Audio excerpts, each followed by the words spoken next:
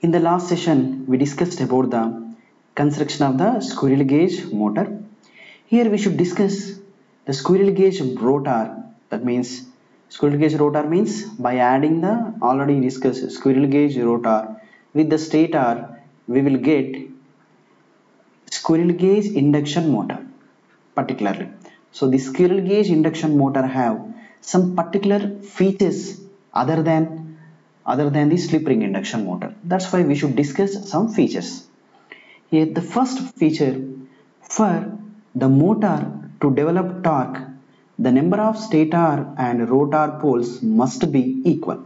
So this is the most important thing. So in order to rotate a motor, we require torque. Torque is a twisting force. It is the reason for rotation. What is the essential condition? The most essential condition, the poles of the stator must be equal to the poles of rotor. That is, so stator poles must and should be equal to rotor poles. If there is not equal of the poles, then there is no rotation. Because equal number of poles will give some rotation. So for this example, I will clearly explain that. So here we have, for example, two poles. We have two poles, and like this, south pole. He should be some north pole and south pole like this. Then south pole repulse, north pole repulse. Then the rotor will tries to rotate in this position. If have a different poles, for example, we have a north pole here and the south pole here, and for example you have the four poles here, the north pole, south pole and north pole, south pole. Then what happen? North pole repels, south pole attracts. Here south pole repulse and north pole attracts. Then what happen? It has it has torque and it has torque. There is no rotation. It is not possible rotation. This is not about induction motor. Just this is an example to understand. So to understand why poles are equal. So must and should be equal. And second condition, the same number of stator poles are induced in the rotor poles automatically. Here the most important thing, generally stator has poles as 4, stator poles are 4, generally here rotor also induce the poles of 4 only. Rotor will induce the pole. That is the very important feature of the squirrel cage induction motor, squirrel cage induction rotor. It is not possible for slip ring. It is only for the squirrel cage. So if you increase the 10 poles, then automatically in the rotor it will induce the 10 poles.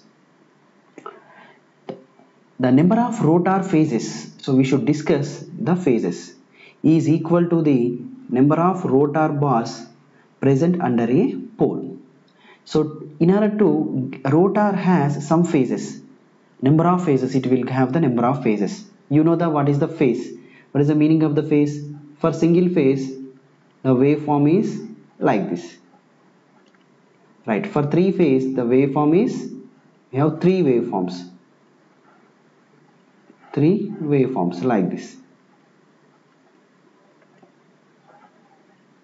Right, next, for this is the waveform. So this is the construction. So in the waveform is single phase like the three phase. So but in the rotor itself induce the number of phases. So here, in order to get the number of phases is equal to the rotor bars present under a pole. So for example, to understand this, the rotor has complete 28 slots. 28 slots we have, and it is a 4-pole machine, and it consisting of the 4 poles. Then how many phases? number of phases will get the number of slots per pole. Number of slots per pole. Here the number of slots are 28 and the number of poles are 4. Then we'll get the number of phases are the 7. Number of phases are the 7. So by that we will get rotor having number of phases we will get. Okay, because rotor will induce some currents, automatically it has some phases.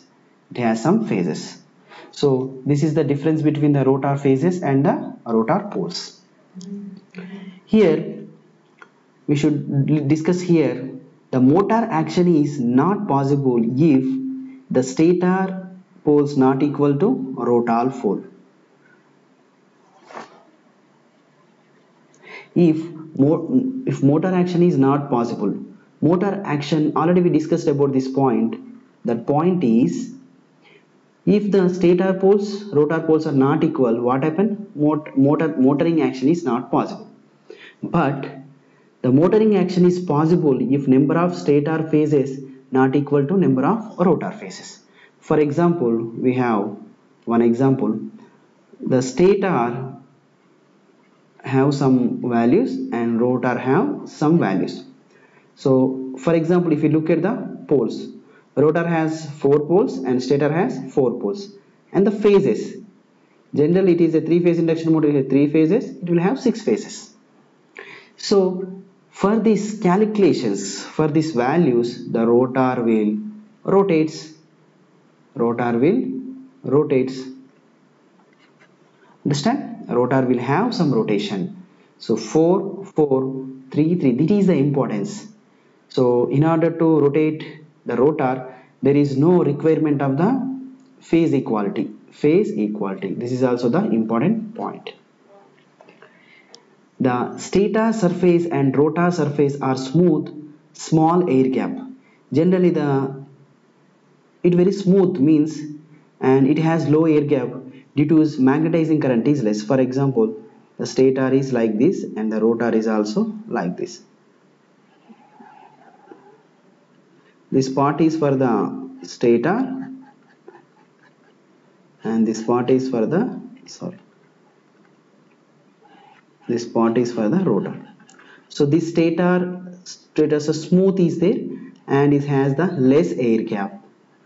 So whenever the air gap is less, then automatically it requires the less magnetizing current.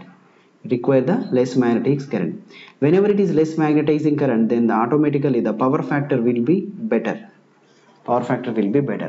If the air gap is high, then automatically it requires more magnetizing current to send the flux from stator to rotor. Next, the squirrel cage induction motor doesn't contain windings. You know, the most important thing, it doesn't have any windings. Because why it is not windings? Because this is made with the rotor bars. The leakage is less. The motor develop high maximum torque during running condition.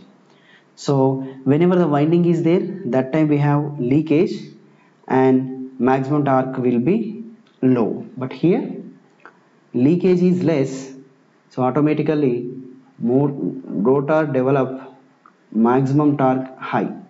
It will develop maximum torque is high during running condition. Running condition will be developed, not starting condition. It will be on running condition. Okay, so these are the 6 important features of the squirrel cage induction motor. So next we will look at what are the disadvantages by using this squirrel cage motor. The first disadvantage is the starting torque is poor. Why the starting torque is poor means, look at here. Generally starting torque is proportional to the resistance. What is this? This is the starting torque. R2 is rotor resistance. Whenever the rotor resistance is low, then automatically rotor resistance generally low, the starting torque also low. And the starting current is very high. To limit high starting current, or starters are required. So we should use starters. By starting current low means because just write the starting current formula is like this, that is voltage by R2 plus jX2.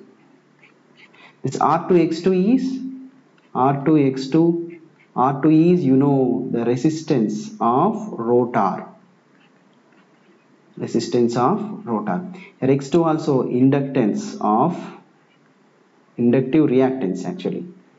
This of rotor. So here this R2 is less means whenever the starting current of the rotor is very high. So whenever the starting current is high, what happens? The winding will be fired. So to limit that, we require the starters. And next point, so it has the poor power factor. It has the poor power factor. Why? Look at here, the power factor cos phi 2 will be right like this, that is cos phi 2 equal to R2 by Z2. R2 by Z2. What about cos phi 2? Cos phi 2 means we can name it as the rotor power factor again. That is R2 by Z2. R2 is rotor resistance, Z2 is impedance of the rotor. Impedance of rotor. So it is also having the poor power factor. Okay. So what are the disadvantages? The starting torque is poor, first thing, and starting current is high. We need to use the starters to limit that current, and it has the poor power factor, so we need to improve the power factor also. Okay. So by this we can give the conclusion, the finally the squirrel gauge induction motor have better running performance. When it is running, it is very good performance, but poor starting performance. Running performance is good, the starting performance is poor. That's why we should improve we can name it is a conclusion of the squirrel gauge induction motor. Okay, this is about the features of the squirrel gauge induction motor. I hope all of you understand the session. Thank you.